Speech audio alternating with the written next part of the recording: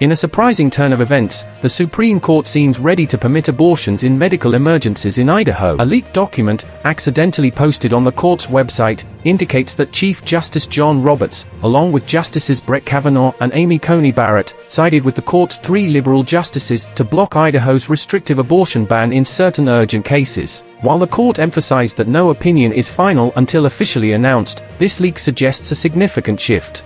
The abortion case is one of the most critical of the current term, with the final decision expected soon. This incident marks the second major leak in recent years, following the premature release of the draft opinion that overturned Roe v. Wade.